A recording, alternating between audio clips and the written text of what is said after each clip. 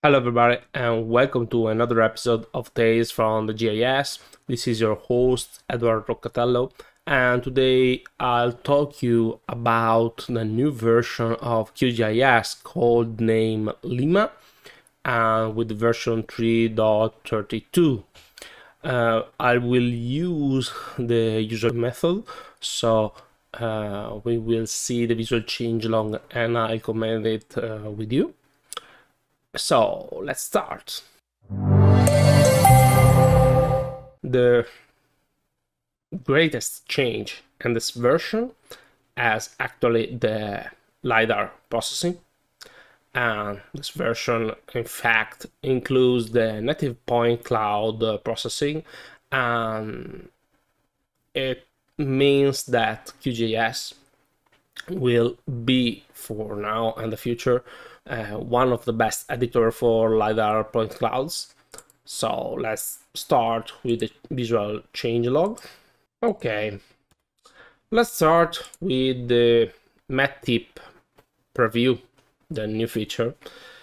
Then you can actually see the preview of the map tips directly in the editor. This is really useful if you want to have visual feedback. Also, in QGIS 3.32, you can copy coordinates from the measure, and you can the measure tool, and you can choose between Cartesian or ellipsoidal method to have the coordinates where it has been taken, the measure has been taken. So yeah, it's really useful.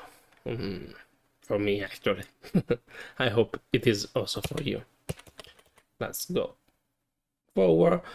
Let's move forward, and another nice feature is that you can disable the map tips for a specific layer.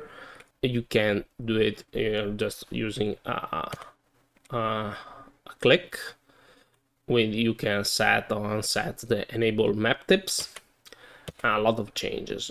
Also, you can show the value in the description when you have attached data source on a property of the data. Obviously, you see the value in the drop down, but if you hover with the mouse, you can have the description as a tip.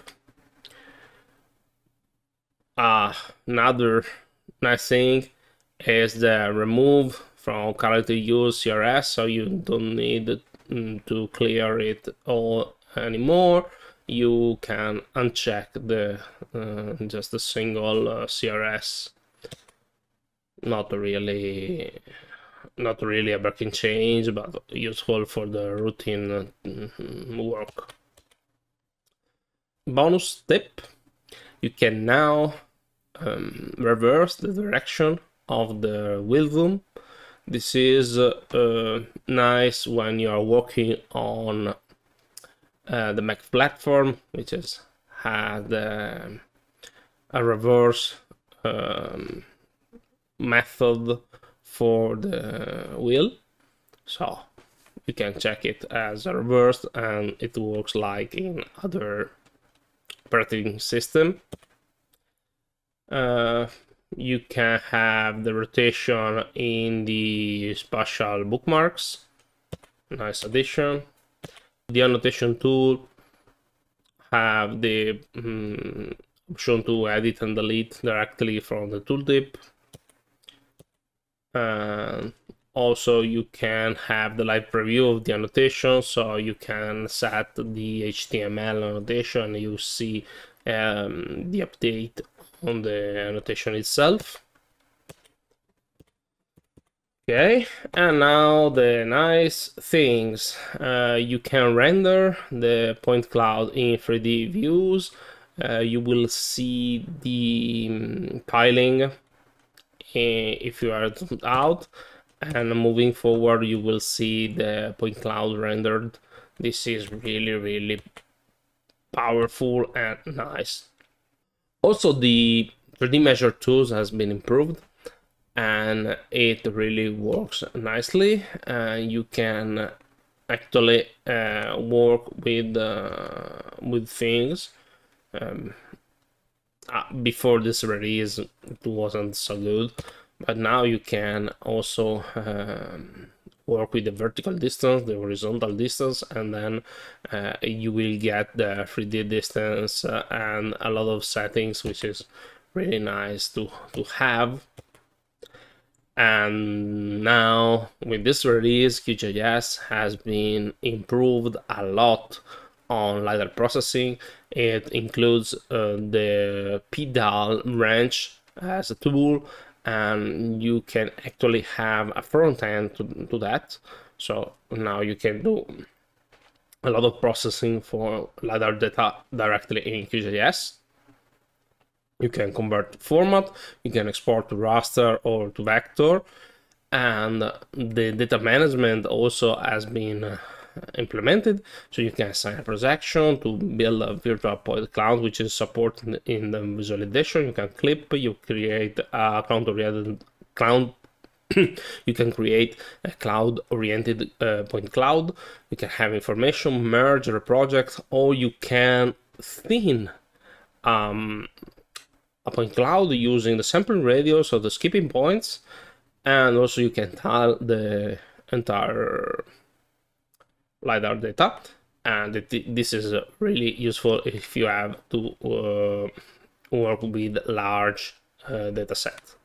Also, you can extract the boundary, the density, and you can filter the point cloud extraction. Everything is a front end to PDAL branch.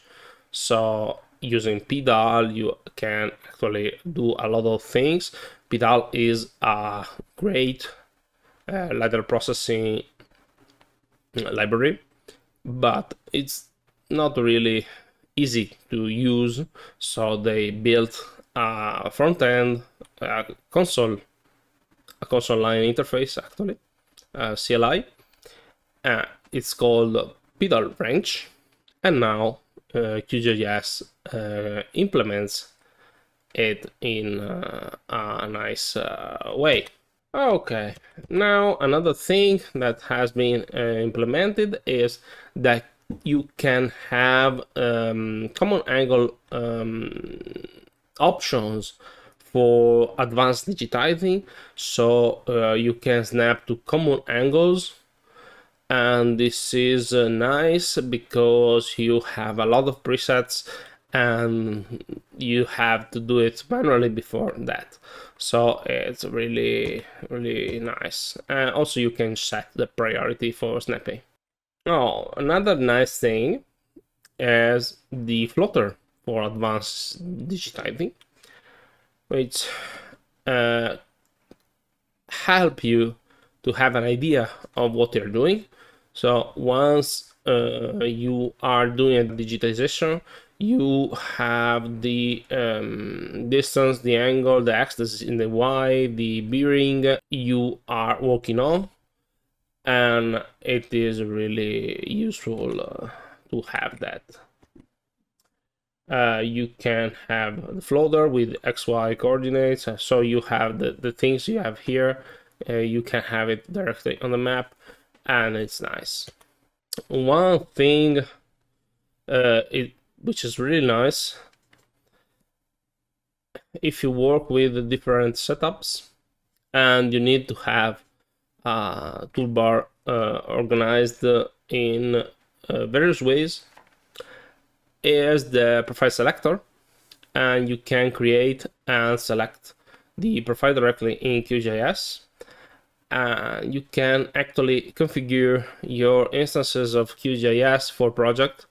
And for instance, I have a profile for my channel here. That is from the GIS. Another one which I use when I need to work for real with QGIS. So this is a really nice feature. Okay.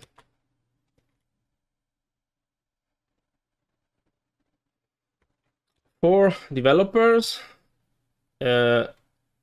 we have a really nice introduction here, which is the QGIS TCP socket sensor. You can define a sensor and you can fetch data using the sensor. So you can, for instance, update a temperature sensor using Python, and you can see the update on the map based on that sensor.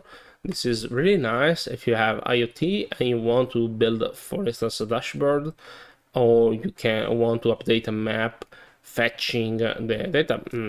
Let's think about the weather. You need to produce the daily map of the weather in a particular moment. So you can run the script, every label gets updated, and you actually have an updated map with all the widgets already styled and so on. So you don't need to have a lot of work to be done manually. Okay, you have in the project, you have the sensors option. You can have a lot of sensors. So, okay. Okay. Another great change about the LiDAR is the introduction of a new provider, which is the virtual point cloud data provider, and it helps you to move on the map with efficiency. It works in 2D and 3D, and it's really nice. As you can see here, you have the whole virtual point cloud with the tiles and the classification on the left. So if you zoom in, you will get the point cloud, otherwise you will get just a boundary. With this new feature, with this new provider, I will end this video. And this one has been a really nice release. And if you go to the website, I added the description here, you will see the entire changelog, which is really large. And this is actually the main features that I think are really important. So thank you for listening. Please add a comment if you have any question or you want to request a new video with a specific theme. And thank you for listening.